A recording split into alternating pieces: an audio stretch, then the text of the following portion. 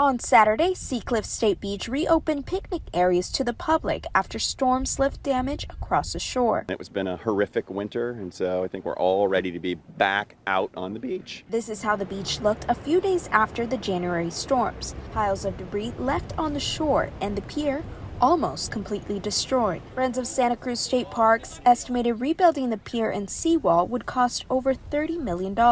We thought we were going to have to find a new beach, which was kind of sad when you've been going to a beach for so long. Today, visitors can drive down to the beach level parking area and enjoy the picnic areas. Family, barbecuing, good times, and just spending time with each other because they're from out of town. For many, this beach brings back memories of their childhood, when they came with their parents to celebrate birthdays, holidays, and family events. 1956, I fished on the cement boat with my dad.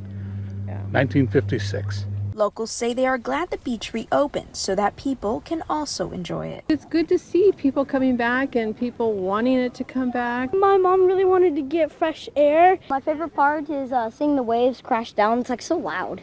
In Seacliff, Leslie Duarte, KSBW Action News 8.